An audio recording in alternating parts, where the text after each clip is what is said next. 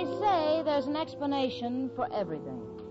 But I don't think that goes where Irma Peterson is concerned. Why do I say that? Well, a few minutes ago, I told Irma that in the Arctic Circle, the nights are 6 months long. And Irma said, "Gee, when a girl goes to a dance, her mother must say, 'Be a good girl and try to get home before July.'"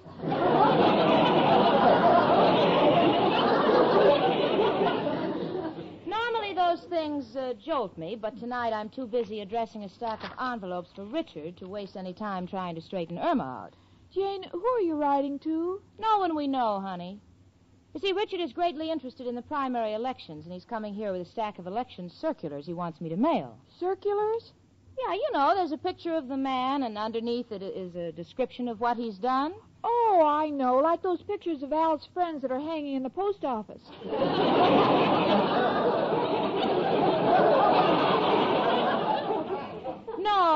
No, this is a different kind of circular. You see, these men hold offices. They don't hold them up. Come in. Well, here they are, Jane. Hello, Irma. Hello, Richard. I'll take the circulars, Richard. Gee, I've never seen you so excited. Well, this is exciting and important work we're doing. If we can get the voters behind the reform ticket and elect our man, Robert Colby, this district will at long last be represented by an honest man in council. Richard, is there any way I can help? Yes, you can vote. No, I can't. Those voting machines always get me so confused. Well, honey, what's there to be confused about? All you do is press down a lever. Yes, but I don't know where to put the nickel. Well,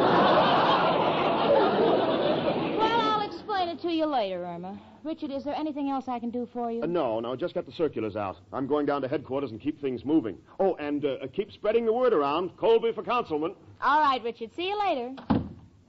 Jane. What, sweetie? Isn't there any way I can help in the election?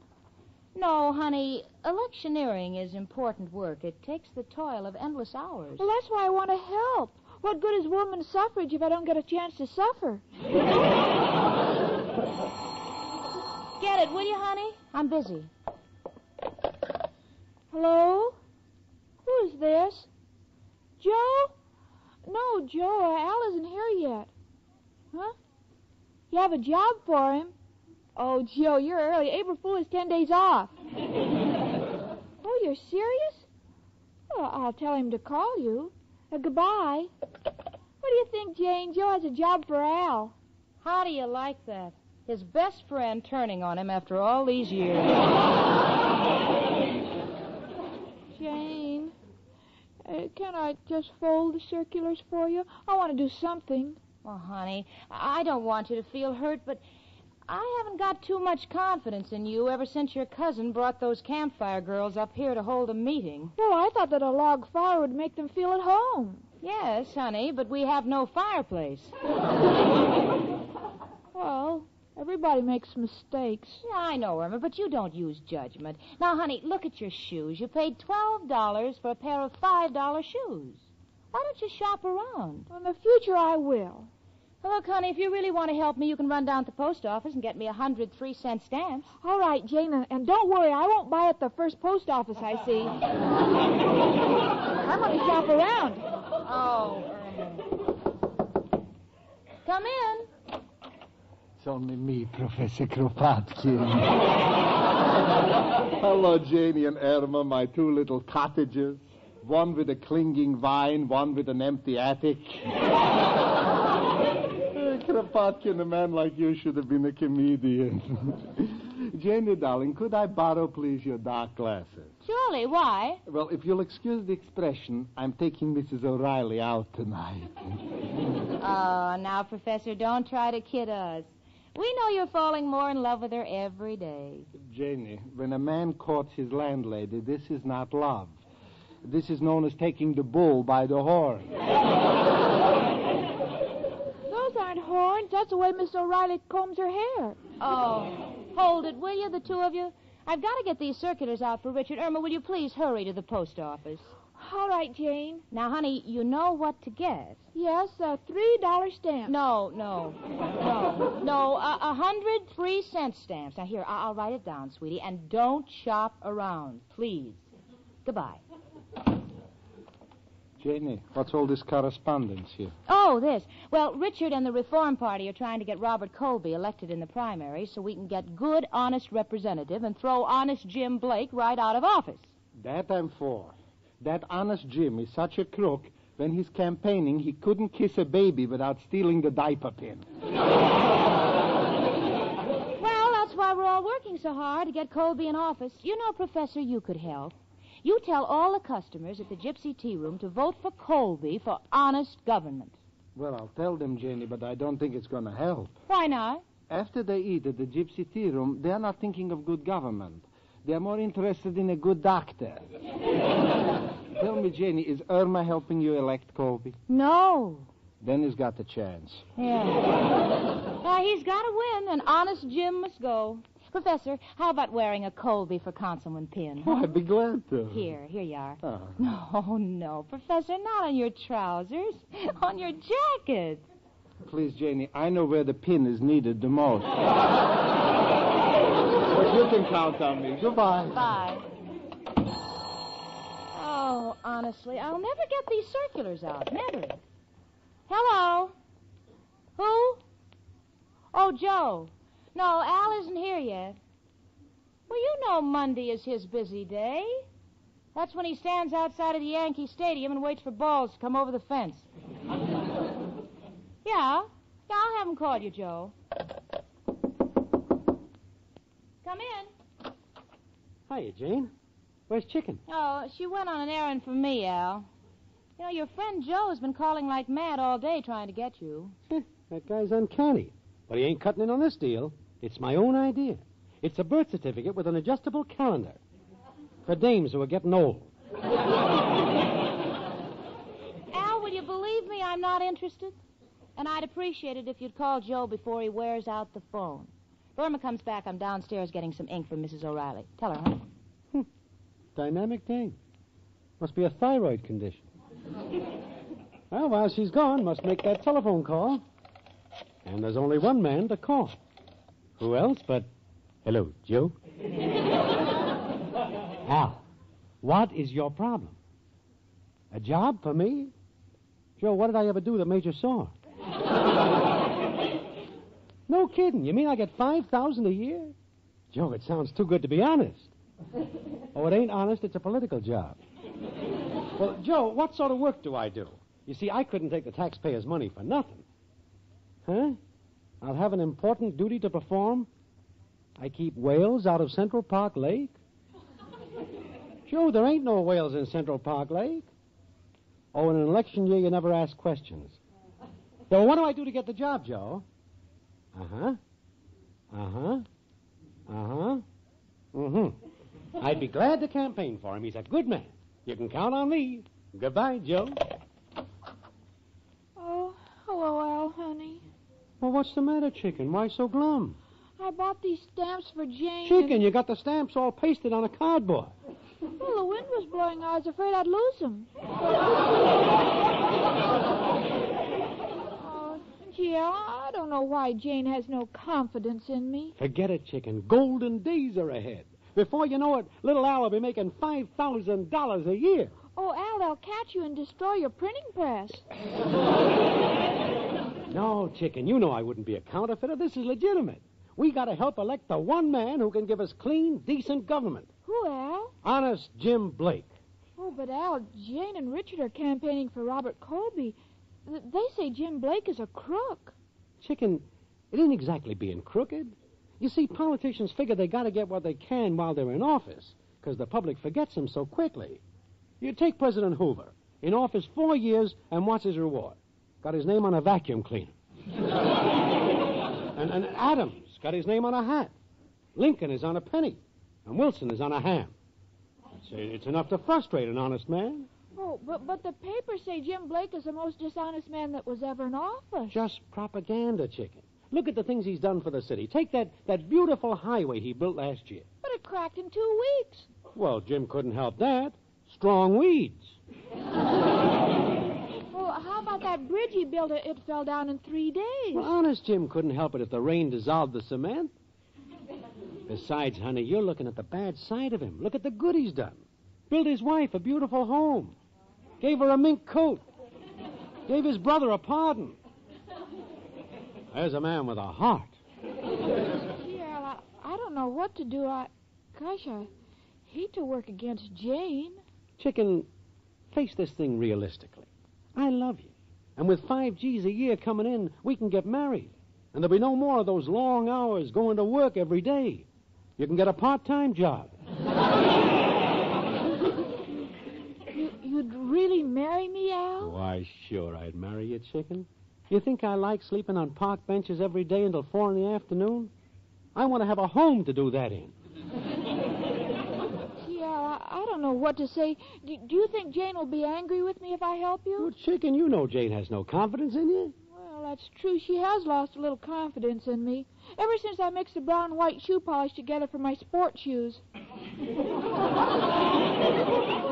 Well, what do you say, Chicken? Will you help me with Honest Jim's campaign? All right, I'll do it because I know it means you'll marry me, and it'll show Jane I'm smart enough to mix in politics, too. That's the spirit, Chicken. But remember, we don't let Jane know that we're working for the opposition.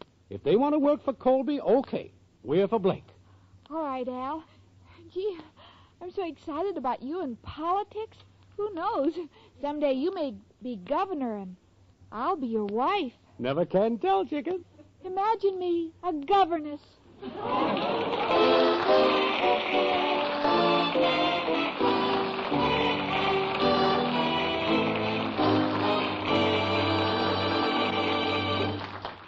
Say, ladies, you can tell a lot about a soap just by feeling it. Next time you unwrap a cake of Swan, run your fingers over the surface. Feel how it differs from other soaps. It feels smoother. As Susie Swan says, Swan is really different. The feel of Swan will tell you in a minute. Just feel a cake of Swan and you will see that Swan is different as can be. The reason, friend, it's super cream blend, says Susie. yes, only Swan has this exclusive super creamed blend. That makes Swan differ from other soaps. And, ladies, you can feel the difference when you run your fingers over a cake of Swan. It feels smoother. And when you take your bath, scoop up some of the luscious Swan lather. It feels different, too, creamier, richer. That's why Swan does an extra mild, extra thorough cleansing job on your skin. That's why a Swan bath is such a pleasure.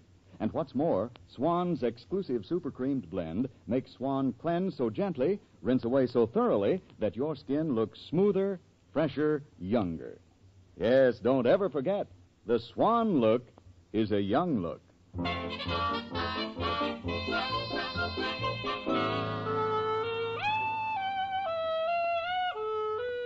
Well, the campaign for Robert Colby is just going wonderfully. I never knew life could be so hectic, but I love it. Richard and I have been working day and night, but we're too thrilled to be tired. We're going to put an honest man in office, and nothing is going to stop us. In fact, we're at a big rally now singing our campaign song. Vote for Colby, vote for Colby. He will never fail. His election means perfection. Crooks will land in jail. Down with them. Vote for Colby, vote for Colby. He should wear the crown. So vote, friends, to throw Jim Blake right out of town. Oh, Richard, isn't it thrilling? Oh, yes, and I'm sure that we'll elect Colby. Hello, Jamie. Oh, Professor, I'm so glad you could come to the rally. Mrs. O'Reilly stood me up. She said I insulted her. Why? She wanted to go to a horse show. I told her she wouldn't have a chance.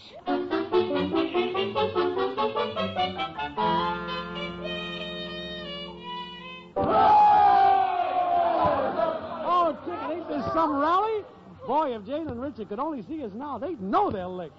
Al, I've been doing a lot of good work. Yeah, what do you mean, Chicken? Well, I think Honest Jim has been wasting his time. He's kissing all the babies, but they can't vote. What about it? I've been kissing their fathers.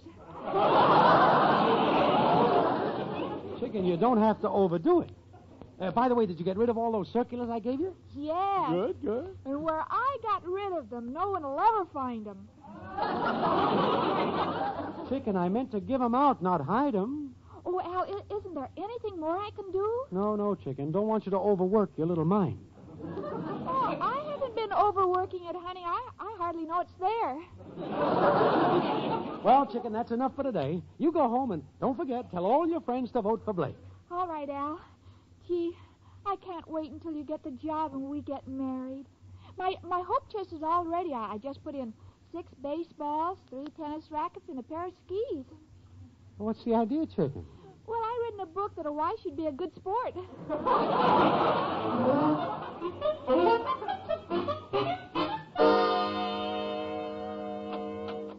Hi, honey. Where have you been? Oh, places. Places? What are you doing with that Jim Blake pin? Irma, you're not electioneering for that crook. Well, Al says he's not so bad, and if he's elected, Al will get a job, and Al promised to marry me. Sweetie, if I bought a box of rice every time Al promised to marry you, the Chinese wouldn't have anything left to eat. Oh, Jane, I love Al, and I want to get married. I want children, a home, and a place to put all those statues I won at Coney Island. I know you do, honey. But won't it bother your conscience to wake up every morning and say, Irma Peterson, you're a bad citizen? I suppose so, but it'll bother me more to wake up every night and say, Irma Peterson, you're an old maid. Well,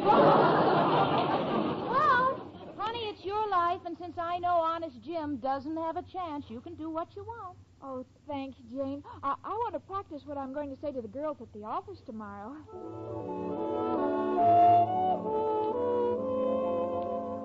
Well, there stands Irma in front of a mirror. And it's a sight that would make Patrick Henry turn over in his grave. She's evidently practicing the gestures that she's going to make in her speech. But such gestures I have never seen. Now she's shaking her fist. Now she's waving her arms in defiance. She's evidently scored her points. She's also knocked the clock off the mantel. Now she's shaking her finger and she's pointing to her head. This can only mean that Blake is solid. Now she's taken the Manhattan telephone directory and she's holding it over her head with all her strength. Irma, honey, what's the idea of that? Well, I want to show him that Blake will carry New York. Oh, you're ridiculous. Come in. Hello, Jane. Oh, Richard. Well, what's the matter? Your face is white as a sheet. Jane, I'm afraid that all of our work has been in vain. Look at this headline. What's it about, Richard? I'm too nervous to read it. No, honest Jim Blake and his machine have dug up a scandal about Colby that'll cost us every woman's vote. What was it? Well, they claim that 18 years ago he struck his wife. And on Mother's Day. Oh, no, it can't be true. No, it isn't. It was just an unfortunate accident. He just happened to trip with a hammer in his hand. Yes, but Blake has distorted the story. Oh, Richard, what can we do? Well, I understand that Blake is addressing the heads of all the women's clubs at Sloane's Hall tonight. Now, we have to go there with Colby so he can prove his innocence. Yeah, all right, Richard, but I'd like to inform you that we have a Benedict Arnold in our midst. Oh, he won't help you, Jane. We've got important people, too.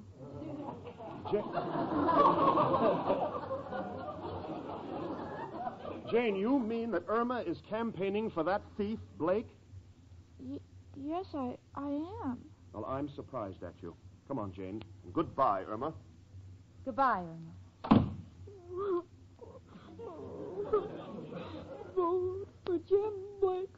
Vote for Jim Blake. Square as sky, you know. Come in. What's the matter, Chicken? Richard and Jane are mad at me because I'm trying to help Jim Blake. Gosh, are you sure he's honest? I already told you, Chicken. Are you sure you'll marry me if I help him win? Am I sure?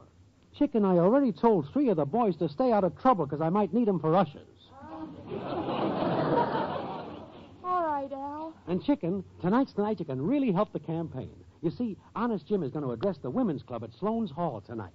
Well, that's where Jane and Richard are going. Oh, we'll make monkeys out of them. Now, the chief wants you to come up out of the audience like you wasn't rehearsed and testify that Honest Jim is the ladies' friend. We gotta swing the women's vote. But, Al, why did they pick on me? Chicken, there's more chance of you saying the right thing. You don't know him. I mean, they don't want anybody too professional looking. They want somebody with charm and personality and what the French call c'est la guerre. All right, Al. I'll do it if only for our children's sake. Yeah, every time I see children, I get goose pimples. Of course, you wouldn't understand. You'll never know what it is to be a mother. Well, Chicken, now you got the right spirit, and it'll teach Jane not to underestimate us. That's right. She wouldn't let me on her bandwagon. Well, before I'm through, even my friends will want to take me for a ride.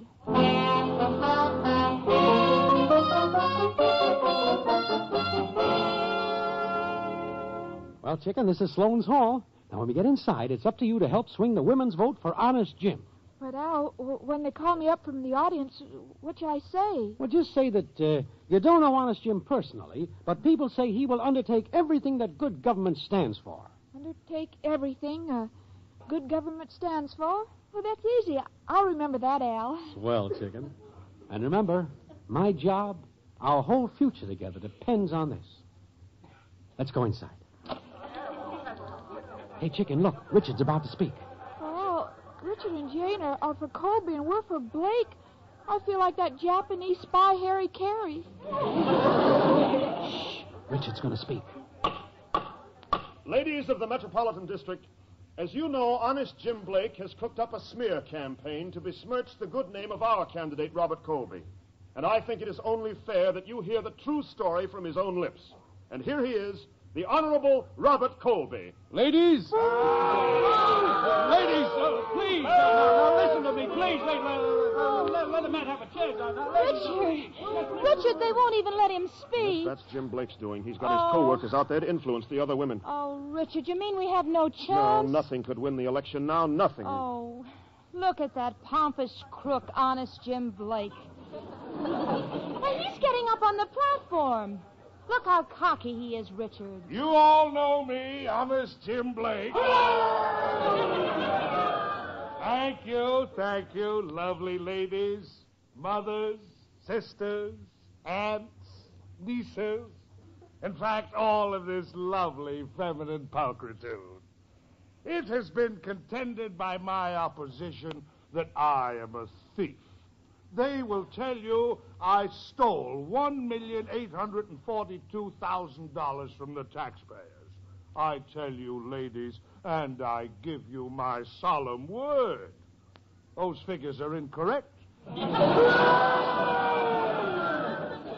My opponents also contend that I secured my office through acts of violence. This is not true, and my former opponent would personally deny that if he were alive today.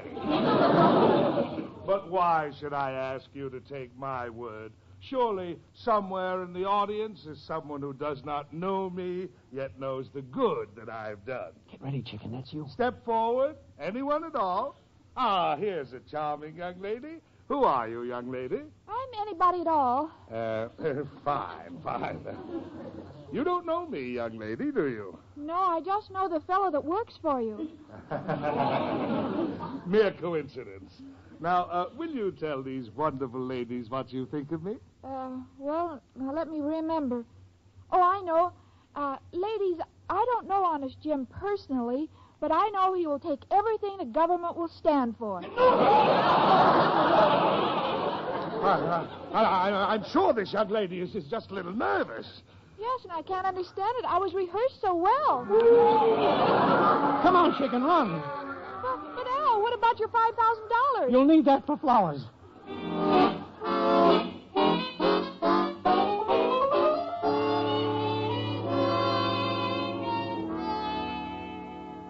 Well, I'm still trying to gather my senses. All I remember of the women's meeting was that it ended with Honest Jim chasing Irma and Al down the aisle with a fire axe. This evidently convinced the women voters that Honest Jim wasn't exactly the fatherly type, for they have elected Robert Colby to council almost unanimously.